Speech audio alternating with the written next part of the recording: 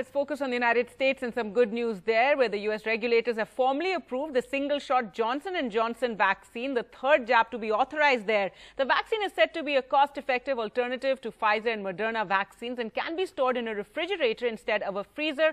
Also, for the first time since early November, fewer than 50,000 patients have been are hospitalized with COVID. Well, to talk more about this, we're now joined by Dr. Monica Gandhi, Professor of Medicine, University of California. Thank you so much, Dr. Gandhi, for joining us. Great news with the U.S. approving the single-shot Johnson & Johnson vaccine and a third vaccine in the U.S. to fight the pandemic.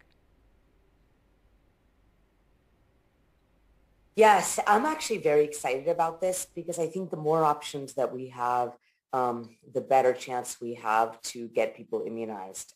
This is a one-shot, what's called adenovirus vector with DNA. So it's a combination of a little virus that brings in the DNA into the cell. It's one shot, like you said. The phase 3 trial showed that it's very effective, 100% against deaths and hospitalizations.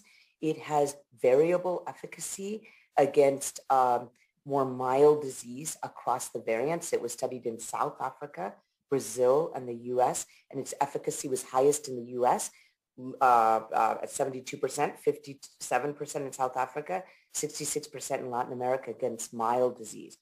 However, the hospitalizations and death were blocked across all three settings at 100% efficacy. So I think it's an exciting new option. It's important for us to have more vaccines here in this country. And Dr. Gandhi, now many countries have had their vaccine drives in place for a few months now, and there's some sort of preliminary studies available from the UK, from Israel. What have we learned so far from them about, the vaccination and the infections? I think what we've learned is that there's a race going on between the transmissibility of the virus and the vaccines. And Israel and the UK specifically have been moving much more quickly than the U.S. as a third example. Israel, because they had a deal with Pfizer, so they were giving out just this particular vaccine. UK, because they approved multiple options, the AstraZeneca with the Moderna Pfizer. They were giving it out nimbly. They were waiting 12 weeks between doses.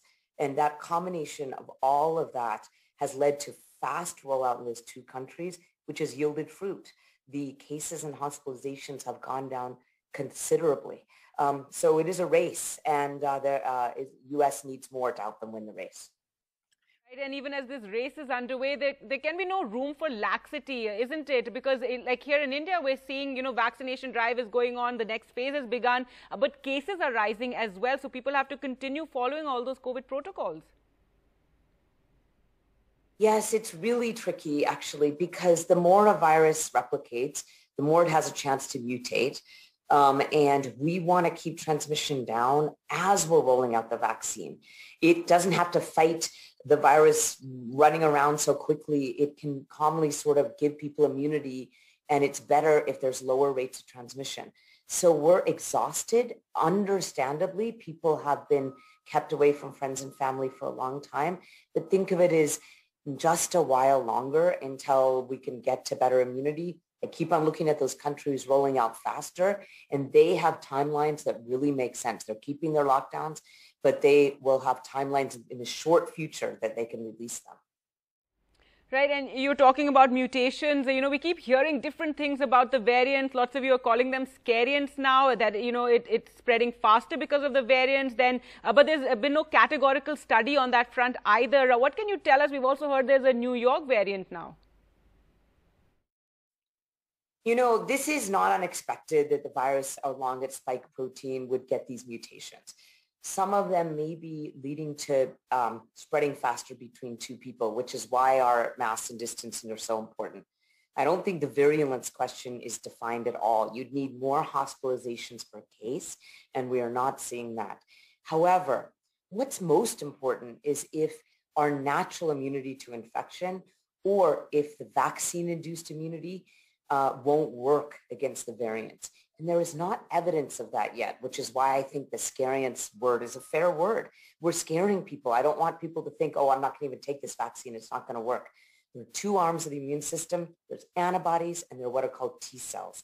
T cells are very robust. They work across the whole spike protein, and they have not been shown to be able to evade these variants won't make you evade the immunity that you get from T cells. So people should just carry on, vaccinate, and not talk about the variants that much. All right, Dr. Gandhi, thank you so much for taking time out and speaking to us at NDTV.